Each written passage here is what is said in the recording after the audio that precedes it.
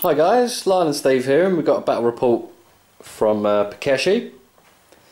We're playing Zone Mortalis today. It's 50 power level. We've got our own sort of semi-experimental Zone Mortalis rules for 8th, and the storyline that we've got here is a small word bearer's ship that's sort of broken through the Imperial cordon and are looking to seed one of the Pikashi worlds with viruses and sort of bioweapons and stuff like that, but rather than the Death Guard style turn everyone into sludge, it's more of like a destabilizing thing, give everyone the flu and cause a bit of anarchy before the main battle barge arrives in the system.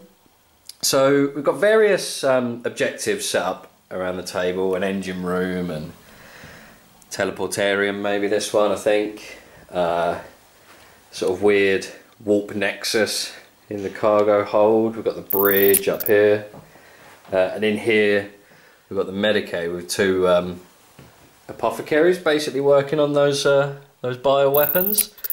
Steve is going to be deep striking a bunch of scions, and he's got an Inquisitor leading the strike force as well. Some of them are going to be coming down turn 1 to hit all these targets, and then some of them are going to be following up the assault after that. And as you can see, I've got sort of Astartes scattered around on patrols, some possessed lurking in the cargo hold, and bits and pieces of cultists as you'd expect on a word bearer's ship. And the big guys up on the bridge with a Hellbrute as well. So I think it's going to be a really exciting game. We'll come back to you in a bit. I think Steve's going to take that first turn and drop in and see what kind of carnage he can cause. Okay, the Imperial forces are beginning their invasion of the spaceship. My sub commander here, this fella, has landed with his command squad and a 5-man scion unit in one corner. And of course, you know, this isn't a precise art teleportation, and the other half of his initial force have landed on the other side of the ship. We've got a unit there with flamers, and then a unit here with some plasma guns. So that's pretty much my turn 1 done and deployed. And I guess all sorts of alarm bells are now ringing on the Chaos spaceship. Doop, doop. And then we'll see as the game begins to heat up, and we come back to Lyle's turn. So another fairly quick and uneventful turn here for the traitors as the patrol sweeps continue. A bit more concentration in this corner. I guess maybe like an alarm, proximity alarms or something set off by this particular unit. Everyone in the cargo hold sort of holding ground. The Apostle's still lording over things on the bridge, but the Hellbrute seems to know something's up, so he's just wandering off at the moment. He's smelt corpse god somewhere, and he's off to see what's going on. Yeah, that's the first turn. Okay, Imperium second turn. These guys advanced rather cautiously down the corridor, plinking at the force field. I took one of the 2 wounds off. We're playing these as toughness 7 with a 4-up save and 2 wounds. Once they're destroyed, they can't be used again, but if you switch them on and off, you can. The Terminators, and what we have here is you can deep strike closer than the regular 9 inches, but if you do, you have to roll for mortal wounds on the ones, and I managed to get 2 mortal wounds, so I took lost one Terminator there, but they were just able to catch the cultists and kill them. Butcher them horrifically. Absolutely. There was some running, some screaming. And the Terminators did what the Terminators love doing for this one turn, and then I suspect that they're going to rerun into some word bearers. Over here I kind of moved around a little bit and tried to take this force field down so I could get at these cultists and the objectives in the hole, but I managed to kind of rebound everything off of there, which is pretty cool. So that's how my turn went. I've still got a bunch of reserves, and I reckon that I'll probably get a fair share next turn. So I'm hoping that my invasion becomes a little bit more forceful in the next turn. So the main focus now for the traitors. These guys alerted by at least a dozen cultists burnt and slashed and pulverised, and maybe a few of them running off screaming. To the Terminator incursion have moved back, pinged a few shots round the corner at one, and finished them off with bolt gun rounds here. So reducing that threat, but obviously pulling away from the scions that the one team there had been moving towards. Over here, alerted by the hammering of shots on the force field, the cultists have moved into positions but have neglected to drop the shield, so they're just kind of standing behind it, dangling their asses at the scions and otherwise making a nuisance of themselves. But two teams of course moving up there, so don't bank on the cultists lasting very long if it goes wrong. Yeah, and just the more demonic elements still lurking up this end. Dreadnought slowly making his way back, and the Apostle's still to release his little bodyguard into the fight just in case there's an attempt to take the bridge, and that's where we're at. Okay, Space Marines this turn. I say Space Marines, they were the star of the show. They managed to kill, in close combat, the word bearer unit were there in combination with the scions coming down with their plasma guns. I've got to start thinking about objectives. So these guys took the force field down, and they're trying to sneak round and see if they can get to that point. Over here, these guys are still on their merry way doing their things that evil apothecaries do. I managed to get the force field down here.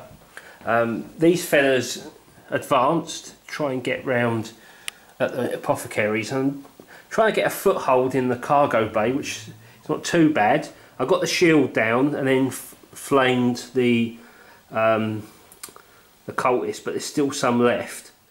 But I'm a little bit concerned that once these fellas get unleashed, my amazing tactics of picking on cultists will look a little bit naff. I will be the new cultist. That's what I'm afraid of. So I'm over to Lyle. Right, so that was an action-packed turn for the traitors as they finally move a bit more efficiently to counter the incursion. The Dark Apostle's finally detached his sorcerer and the Havocs to go deal with what's going on here. The sorcerer just able to see a couple of guys in that unit, and he smited them.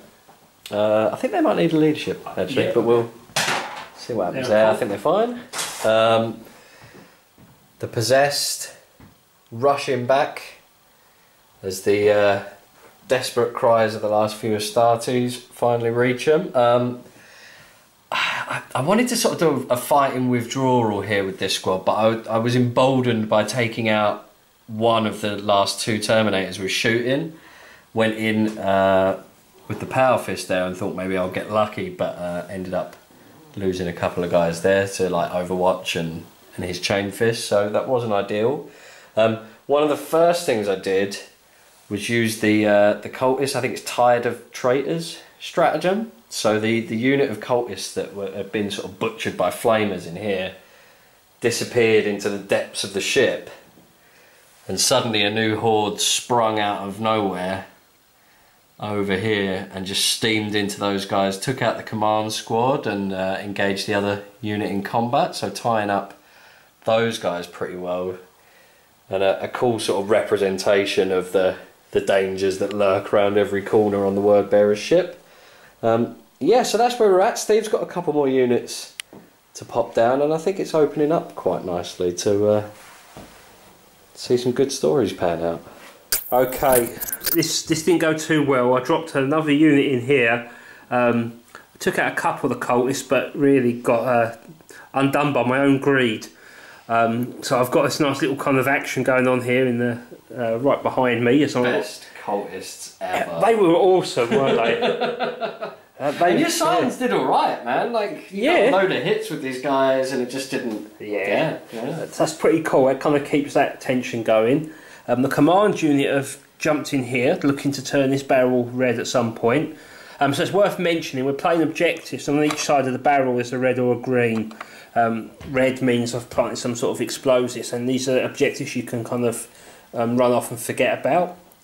I managed to get this one over here red, and the Terminator withdrew from the combat and let the Scions jump in and finish those Space Marines off. In this corner here, I just sort of consolidating a little bit out of the path of these guys to try and get my forces organised and then kind of launch a counter assault. But I've still got things in my kind of line of sight that I need to take care of before the real action starts.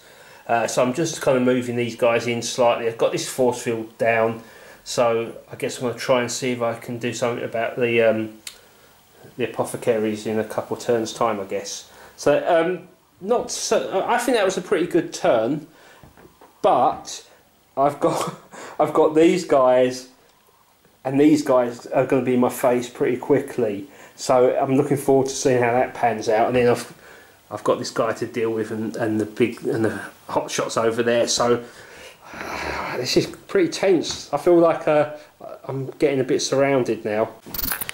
So the battle, I think, starting to enter a new phase. Down here at this end of the ship, more sort of jockeying for position, laying ambushes and whatnot. The possessed Gelvorbak pushing up to just shy of the force field to try and protect the apothecaries, although there are multiple threats here with the single Terminator leading those guys and a couple of squads here, so that might be a bit of a desperate fight, but hopefully once again it'll be a bit like the units up here. I want to take as many casualties as I can, so Steve's got less to assault the front end of the ship with. These cultists, they've just been amazing. So they've taken down their third unit of Scions. They've surrounded the sub-commander, is that? Yeah. Taking some casualties, and I'm sure sort of reaching the limits of their effectiveness, but at the moment unstoppable a bit, so that's been really cool. Yeah, I think that's about all to say about this turn. Angered by the constant failure of his troops, he's showing how it's done. He's lost 2 wounds, but he killed, what, 2? 2 guys, yeah. Yep, so a nice standoff here. Bought these guys a bit of time who flipped that barrel across. Over here was, I tried to get tricky by issuing the order to allow me to advance then shoot, thinking I would be munching through these guys, but as it turned out I killed 1, and I don't think that's enough. I think that I'm going to suffer the penalty for being a bit cocky. So that was like, it's going to be difficult to try and defend against those, but what happened, as these guys here had controlled the teleportarium, it meant I could then go onto the bridge, and the Inquisitor landed. Late as ever, and this is the first time in the last few games she's actually achieved something. She made a 10-inch charge with a Nemesis Demon Hammer and a Psy Cannon. She took the Apostle out. And just splattered that Apostle. And now she's thinking, oh, I've got this. But the problem is now is that she's can't fly. She can't fly. She hasn't got a license, and it's got this and this to contend with. These guys just really kind of snuck around a bit more. They couldn't affect the game directly, but they've got to try and take out these guys. But also aware we've got a door there as well. So I suspect this is going to be troublesome. And I'm probably, as much as I'm gloating how awesome my Inquisitor is right now, I think he who laughs after the Inquisitor will laugh longest. That's likely to be the Gelvorbak. So over to Lyle for some revenge. So a really cool turn there. Things developing. It's a really cool story playing out. Despite the threat from this lone Terminator leading the Scions around here, the Galvorbacks stuck to their guns, trying to protect the Medicae. They came steaming through here and made mincemeat of one of Steve's Scion squads. There's a couple of other squads waiting. For the last time, I used my Tide of Traitors thing. This guy sort of fighting off a few on his own, and they've disappeared again back into the shadows, only to spring up another mob of zealous, crazy cultists over here. And then they actually completely failed to do anything to these two Scions. So, worst cultists ever. They just lost two, didn't they? They actually lost two to Overwatch, yeah. So they shot all their pistols. Steve pulled off like 5 saves, and then they whiffed the charge. So that was great. Yeah, evidently there's like some good cultists and some really bad ones on this ship. The Dreadnought's still really just lurking. At some point, I figure what's left of the attack has to come through the bay, and maybe he can get in their way. And these guys alerted just a little too late to the death of their commander, have come back onto the bridge, and I cast 2 different psychic powers on the Inquisitor. Got it down to 2 wounds, because mortal wounds are so damn good. But she could still, theoretically, with that Demon Hammer, chew through those guys if she can make it. Yeah, it's pretty cool. I think up here on the bridge and hearing the Medicae is where all the action's going to go down next turn. Okay, that was a real action-packed turn. These guys moved off the objective to go and support their teammates. These guys ran around the corner, and with a combination of these 2 guys, took out 3 of the possessed, which was pretty decent. Charged into close combat, and it was a whiff fest all round, but that works for me because at least that way he's sort of under control for one more turn. Over here, the Inquisitor, I think, killed 1 in combat, 1 with Smite, which was pretty underwhelming. But what made it really heroic, and you don't see this in the kind of commentary, I guess, in this is the way in which she ran into like 4 flamers and made every one of the god knows how many saves. Last wound, right? She was on and went through like 10, 12 saves, which was pretty cool. So it's been so many kind of heroic moments in this game. That was a really fun turn. Can we say Revenge for Cadia? Oh yeah. Horrible. It was, wasn't it? Yeah, for one command point you get the best of 2 orders. Yeah. Which is really smart. I'm guessing it's only against Chaos, right? Yes. You can use it. Yeah. So I'm not exactly sure what Cadia's got to do with this, but it's definitely revenge of something. Probably revenge of all the Scions that got murdered so far. it's that fresh in their minds. This is really, really tight. I don't have a lot left. I've got some pretty tough stuff to deal with, and I think we're kind of entering the next phase of the game when I've really got to get a march on. So really, really cool. Right, the battle for the med bay,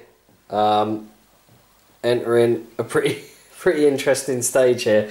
The Apothecary is disturbed by all the slaughter going on behind them, but they've rushed over to the control panel and put that force field back up, because that was one of the ones I had lowered rather than Steve shooting. So it's isolated the Terminator, got these Scions slowed down a little bit more. Bolt pistol rounds just pinging off that cataphractii plate though, so unable to deal with him. 1 possessed on his own, not really getting the job done. He killed 1 Scion, took a wound back. I think that's gonna sort of peter out one way or the other, and the cultist revolution finally over. They met their match there, charging into the flamer guys. Dragged down 1, so I think every body that they can take with them helps now, because whatever's left after, I suspect Steve takes the Apothecarian as well, has got to deal with the Dreadnought. And these guys, the Sorcerer and his 3 remaining Havocs, because I managed to overwhelm the Inquisitor with psychic powers there. So yeah, pretty cool turn. Definitely getting towards the end, I think now, or certainly the end of the beginning. Right, okay, so not too much happened here. I killed one of the apothecaries, and I also charged everything I had into the possessed. I think that in my next turn I'm probably going to be okay to take over the back part of the spaceship, but now we're entering the delicate phase of trying to run the gauntlet and get away from the dreadnought and somehow not get flamed. I'm not sure how that's going to work out, but it's going to be fun trying. So what have I got left here? I've got a command squad, 2 commanders, and 2 Scion squads, and an extra sergeant and 1 Terminator. So yeah, it's doable, and we'll see what happens. Okay, last desperate attempt by the apothecary to kill his attackers. Took out 1 dude, didn't really do much in assault. I was hoping he'd take out the last of the plasmas maybe, but not so lucky, and I think that'll be the end for him, and the Apothecarian will fall. Again, Dreadnought and the Sorcerer with these guys taking up position, but we've got a really interesting angle now for the story, as what rank is Leps? What is he? Yeah, equivalent like a chapter master. Yeah, so like chapter master Leps and 3 Terminators of the Fade have suddenly emerged from the mysterious warp nexus. So these guys, obviously an army of Steves who've got an ongoing relationship with the Word Bearers, stretching back thousands of years, and he sort of popped up from a different timeline. We decided to add a little bit more flavour as we go into the next stage of the game. Okay, the signs are now in attack formation beta, which means that some of them are here and some of them are there. It's a very precise attack formation. I mean, I managed to kill the apothecary quite, it's 1 space marine, but I'm now thinking I've got this dreadnought coming and I've got some guys here, so I'm just trying to work out the best way to try and get into the hold and start looking at a couple of these objectives. Now, the way these work are they're kind of you set them and forget them, but they can be unset and reset. The only problem is the mission parameters at the start was for these kind of charges to mean anything, I really need to get over half. So I need to get at least 1 more, or otherwise I'm really not going to do enough damage to the ship. Effectively, what I'll end up doing is like blowing up the part that's least important to Lyle, because this has got probably this cargo's full of bioweapons. Yeah, and you've got the command bridge. They're the bits I need to disable. But like all good plans, you always start in the easiest place first and work your way in. So it's not really cut and dry, even though I've got a few special weapons and slightly got numbers on my side. It's still going to be tricky getting to these and keeping them red. But, the Emperor's with us. Very quick turn, basically movement and a little bit of psychic. All strategic sort of stuff, and actually for what it was I got some really good rolls. This guy got a 6-inch advance, so he's really closing that gap. I was worried that if he didn't get a move on, these guys could all swing round this way and take the dreadnought out of the game, but I suspect he's going to be able to get in amongst them next time. And here as well I got a good advance on these Terminators, and then by using warp time on them I got them up to the control panel and re-establish the force field, just again slow Steve down or funnel him down the corridor as I want. Hopefully that's going to give me a bit of an edge in the coming turns. Okay, so here's what's happened. This Chaos Dreadnought Hellbrute has only got 1 wound left. The Terminator took 3 wounds off with a heavy flamer and then 4 wounds off in close combat, leaving 1 left. That was a really heroic last stand. And that was the perfect way, because that guy's been around all game, and for the Space Marine to hurl himself into that fight. And he's been like jumping in all the time, saving the Scions. You know, when a bit of brute force is needed.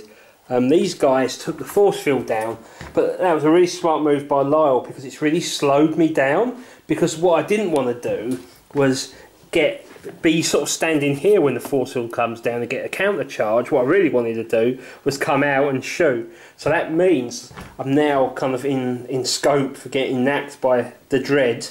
So that's really kind of put that one force field has put a really kind of interesting dynamic on what happens next. So over to Lyle.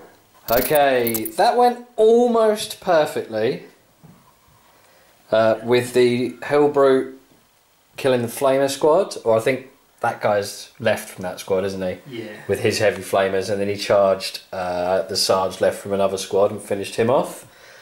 So we're looking at 5 Scions there.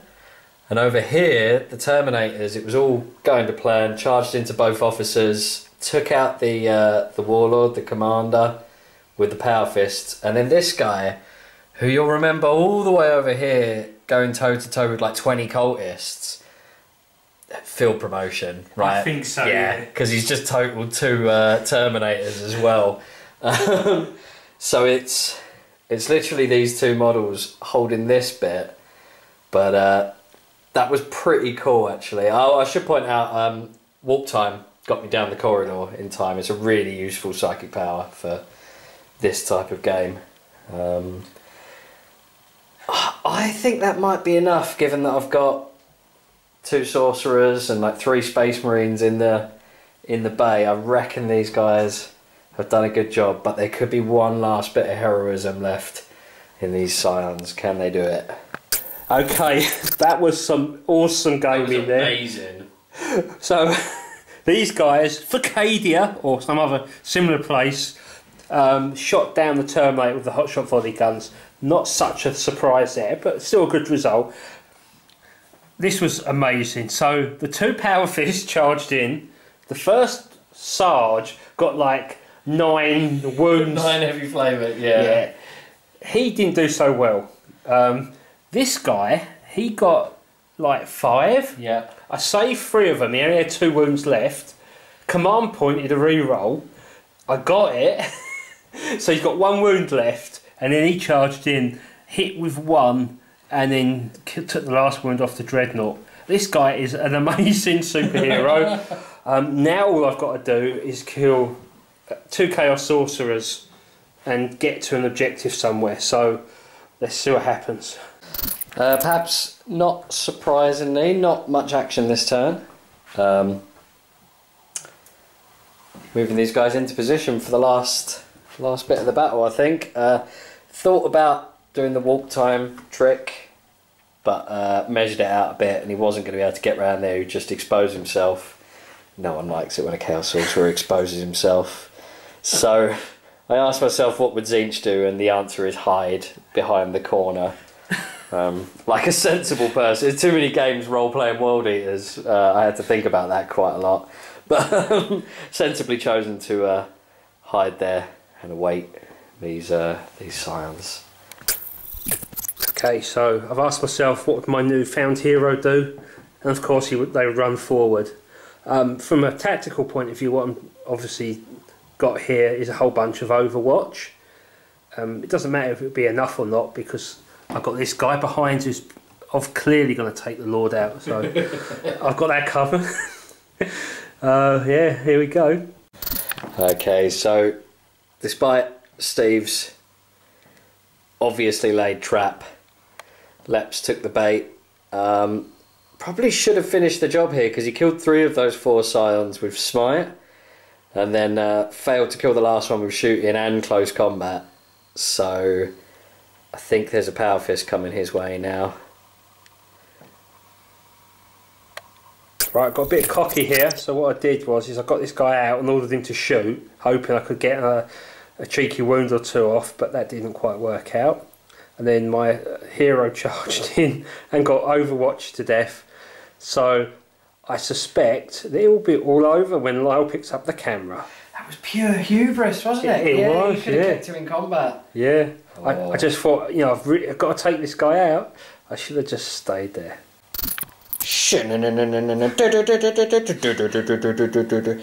Mind War.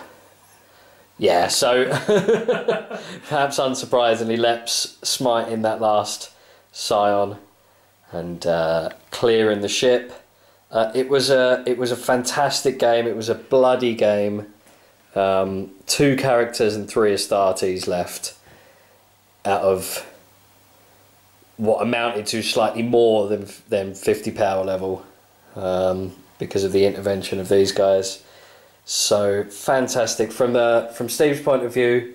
Obviously, stormed these back parts of the ship, achieved about half of his tactical objectives, but just unable in the end to take the front half of the ship, and the bridge and the cargo hull and the warp rift remain in the hands of these 2 sorcerers. I think they did a pretty good job blunting the planned word bearer's attack, though, to be perfectly honest. Yeah, I think it can leave us with a slightly perhaps ambiguous story on the next game where it's not clear cut, you know, a bit more, you know, perhaps the virus bomb wasn't as completely devastating as it ought to have been, maybe. I think so. So yeah, that was a lot of fun. It was a really great way to spend a Sunday afternoon.